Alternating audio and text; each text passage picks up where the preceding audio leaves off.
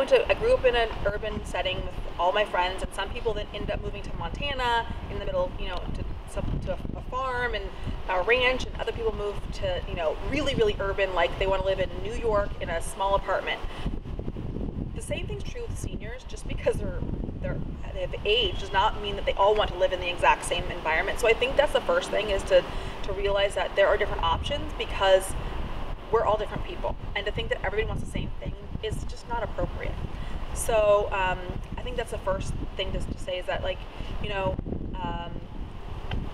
I think that assisted living is really good for people, because it has a lot of activities, and we found the social benefits. The benefits of socialization on people as they age, and your health in general, there are so many of them. In fact, there are a number of studies that talk about how people who have social relationships actually bounce back from health issues faster. One of the famous ones is actually based on a breast cancer study that showed that people, even though they were terminal, lived much longer than people who weren't in social environments, because of the benefit of having people to talk to and people to do things with. So there's just a lot of benefits to the socialization aspect of it.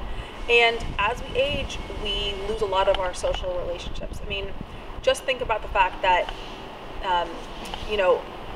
the times in your life. So as a kid, your friends were from, going to school, or the activities you did, like sports or whatever. And then you go and you start working, and you have a lot of friends based on your work relationships, and that's where you find a lot of things. Or if you have kids, your kids' parents.